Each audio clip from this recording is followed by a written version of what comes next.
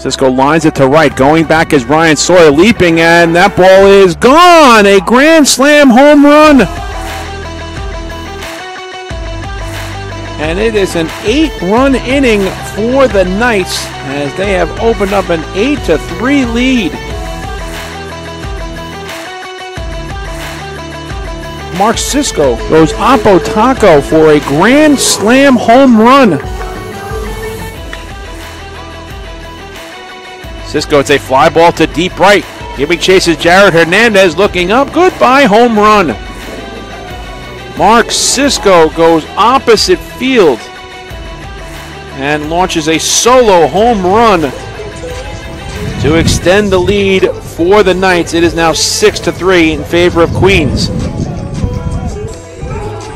Anything you can do, I can do better, says Marc Cisco.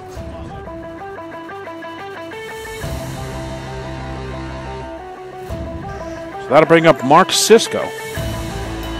Right-handed batter wearing number 15 and playing second base. First pitch to Cisco is a high fly ball to deep right center field. Giving chase is Nate Rodriguez looking up. Goodbye home run.